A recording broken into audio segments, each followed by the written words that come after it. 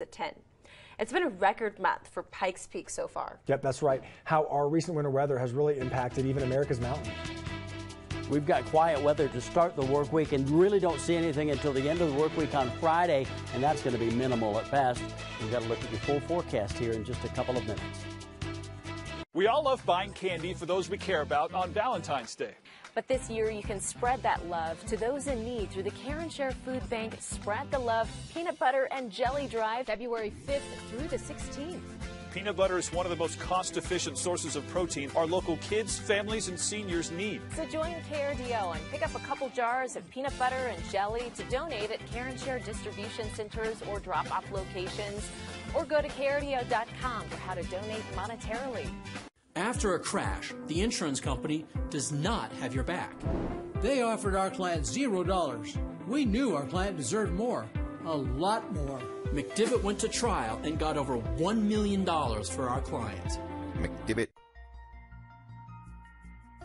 Hi, Dr. McBride here, the Men's MD.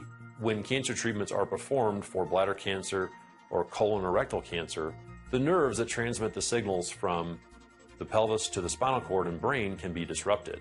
And that nerve disruption can lead to the symptoms of erectile dysfunction. These patients are very thankful to have their cancer treated, but the symptoms of erectile dysfunction persist.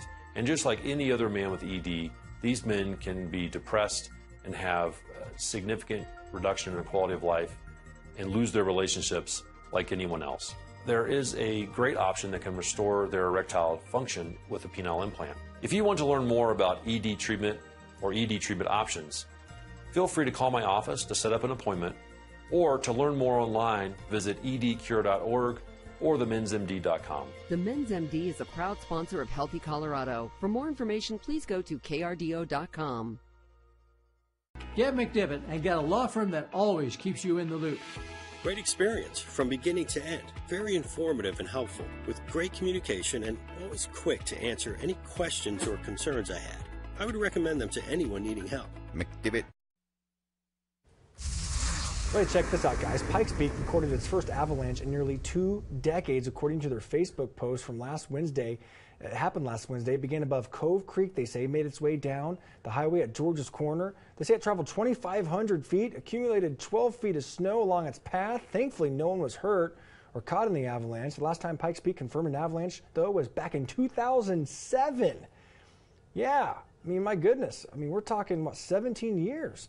The Colorado Avalanche Information Center lists the danger there, the level on Pikes Peak, as moderate. Chris Larson joins us now taking a look at our weather. And Chris, the good news here, this just kind of goes to show you how much precipitation we've had, and, you know, we could use it. Yeah, well, it was a pretty big cornice that they showed there in that one shot as well.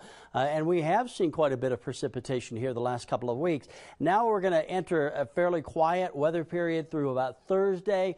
We'll see another little wave of energy, perhaps a few snow showers into the work week coming up on Friday, but beautiful out there this morning. See this area of low pressure, that's the spin, and then you've got the feed of moisture into the east coast of the United States. Showers and thunderstorms this morning from Florida all the way up into the Carolinas. We've got not more than a couple of snow showers kind of rolling out of Cheyenne and into the I-25 corridor to our north. So a cold start to the day, but a mild afternoon. Seasonable temperatures. Afternoon highs are going to be right there at our 30-year averages. We keep it mild tomorrow with that zonal westerly flow, and then you have little kind of fluctuations in the flow as we go into Wednesday and Thursday. Little passing systems by to our north, but no big outbreaks of cold air and no big moisture makers to bring us any heavy snowfall here. Now, as we go through the day today, we'll see mostly sunny skies, I-25 and areas out to the east. You can see that we've got winds which are going to be kind of variable, but generally out of the south to the southeast. As we go overnight and into Tuesday morning, clear and cold. Morning starts will once again dip down into the teens and 20s. And just a beautiful sunrise shot here from our Steve's Paint Supply camera. 21 degrees right now. Winds are out of the north at about 7 miles an hour. You've got teens and 20s out across the plains. Cold in Gunnison, 3 below, 13 in Leadville, and 19 degrees at this hour in the Pueblo area. So mid and upper 40s out across the plains today, about 46 Colorado Springs, 31 Leadville, and 30 in Gunnison as we head into the afternoon. Overall, some pretty mild temperatures here over the next 24 to 48 hours. Again, you're going to want the jacket first thing out the door in the morning, but we'll warm up nicely tomorrow afternoon. Upper 40s, low 50s for Colorado Springs and Pueblo. Some low 50s out across the Arkansas River Valley. We'll hold in the mid 40s, Salida, and about 40 degrees in Alamosa tomorrow afternoon. All right, your 7-day forecast for Colorado Springs. 40s today, upper 40s, low 50s through Thursday. Again, a small chance for some showers as we go towards Friday into the weekend. 40s and 50s return. Pueblo, 48 today, mid 50s by Wednesday. Small chance for a shower again coming up on Friday. No big deal. 44 and 55 into the weekend, Saturday and Sunday.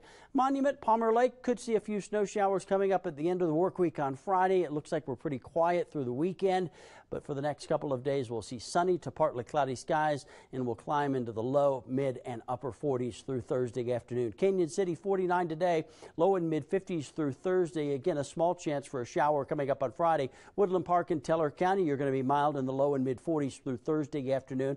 A little cooler on Friday with a chance for a few snow showers as we go into the end of the work week. And right now, looking at the weekend, not more than a 20 to 30% chance for any precipitation. And our temperatures are gradually milder in the low 40s coming up on Saturday, the mid 40s on Sunday. 6:51, and we're keeping an eye here.